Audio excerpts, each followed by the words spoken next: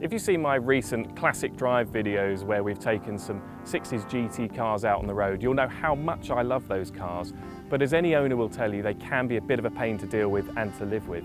So how about the best of both worlds? Classic 60s GT styling with those gorgeous lines, but with very modern practical usability and supercar performance. And make no mistake, this is a supercar. With a 5-litre supercharged V8 engine, this car's giving you just over 600 horsepower to play with.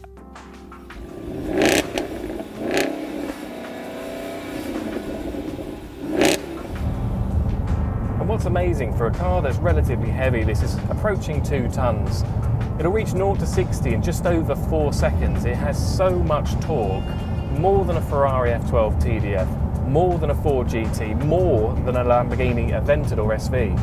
And it may not seem appropriate to test those supercar credentials in a car as luxurious and resplendent as this, but that's never stopped us in the past.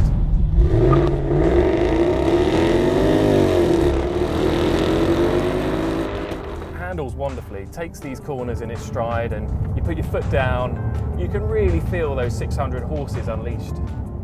Now, it is a relatively heavy car, but with those solid all-aluminium underpinnings, you've got a sense of assurance that you've got comfort, power and poise all together in this beautiful package.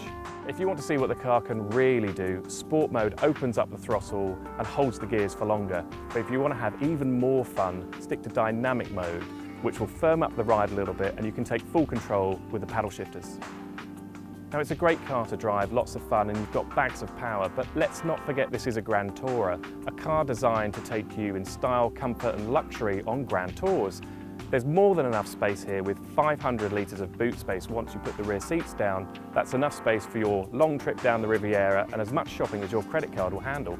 The car is entirely handcrafted. It takes 8,000 man-hours to build something this beautiful, and when you look up close you can see so many design features, accents and the attention to detail that really makes that ring true.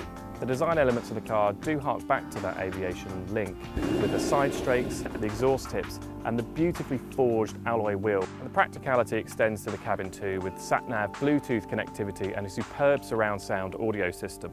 The interior is equally well appointed, with beautifully stitched leather and Alcantara steering wheel, brushed chrome, scorched ebony wood veneer and these amazing looking vents inspired again by jet turbine engines. Now, there's a link with Silverstone and its aviation heritage, of course, but it doesn't stop there. David Brown Automotive is based at Silverstone, where it has been for a year. The Speedback Silverstone edition is limited to just 10 examples. So if you love this car as much as I do, contact us at JBR Capital and we'll provide a tailored finance solution just for you.